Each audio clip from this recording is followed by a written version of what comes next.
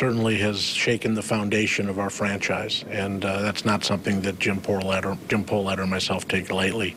A lot of personal relationships, both inside of our clubhouse and our front office, up and down our scouting group, and the likes of Ron Gardenhire and Terry Ryan are, those guys are legendary figures within our organization. But this is a business. This is professional sports, and it's also a results-oriented business. So we have an obligation to our fan base to do whatever's necessary to put us in the best possible position to win.